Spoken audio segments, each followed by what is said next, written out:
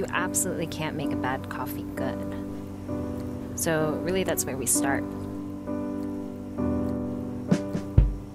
My role as an educator allows me the opportunity to taste and explore coffee on a daily basis from all different platforms, and ultimately the discovery of new flavors from just this tiny, remarkable, hand-picked fruit. Our green buyer sources, travels, and maintains relationships with producers all around the world. Brazil is really such a fascinating country. It's one of the highest producing coffee countries in the world. While I typically credit it to having what I like to call kind of these base notes, they're round, nice, soft acidity, heavier mouthfeels, I'm constantly surprised at the types of coffee I can get that go outside of that flavor spectrum. And roasting, I like to describe it as really the simple application of time and temperature.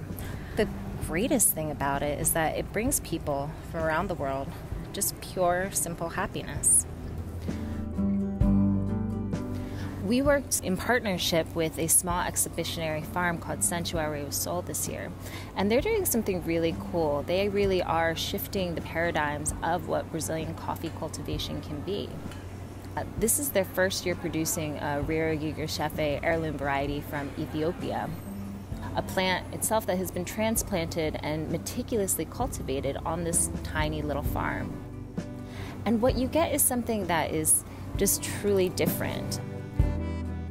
You get all of that heavy mouthfeel and syrupy body that you would expect and anticipate from a Brazil, but you get these rare flavors of, the sweetness of an East African coffee with the intoxicating florals that you might expect from an Ethiopian offering. I think that's, for us, we look at projects like these and we say, wow, that's something really spectacular. That is something that changes the way that I feel about coffee. The end goal is to find incredible coffee from people doing incredible things so we can make one defining, memorable moment in somebody's life.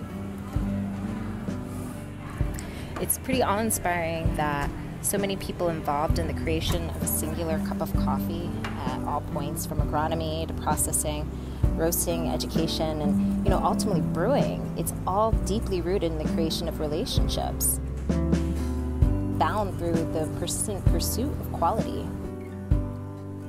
Every party involved in the seed to cup supply chain needs to be quality driven in order to get that coffee to be the best tasting. I'm passionate about coffee because I'm passionate about this human-to-human experience and this drive for great quality and the exploration of flavors.